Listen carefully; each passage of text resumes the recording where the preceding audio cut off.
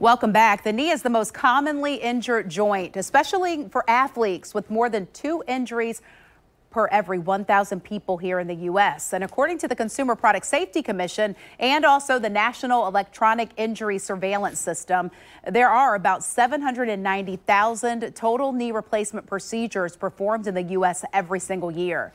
Well, doctors at Midwest Orthopedics have developed a minimally invasive total knee replacement procedure to get patients up and running sooner rather than later.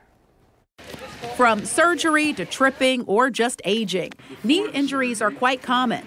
Total knee replacement surgery has become a common procedure, offering relief from chronic knee pain and restoring mobility. We're doing so much of a better job with the surgery. If you have a knee replacement, for example, you used to be out for months and months and months. You come to see me, you'll be out of the hospital in 3 hours. You'll be back driving and back to work if you want to be in a week.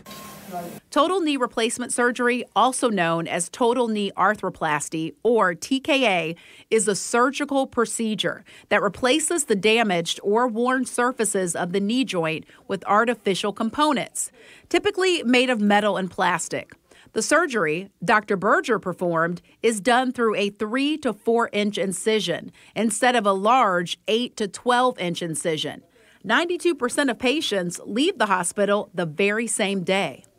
Whether it's to run a marathon or take a walk around the block or just go up and down and doing the laundry in the evening, patients want to do what they want to do, and I'm providing them that mobility. In addition to a faster recovery and shorter hospital stay, TKA also increases range of motion sooner after surgery, and there is less blood loss. Now, despite the numerous benefits of total knee replacement surgery, it is essential to recognize that it's not suitable for everyone.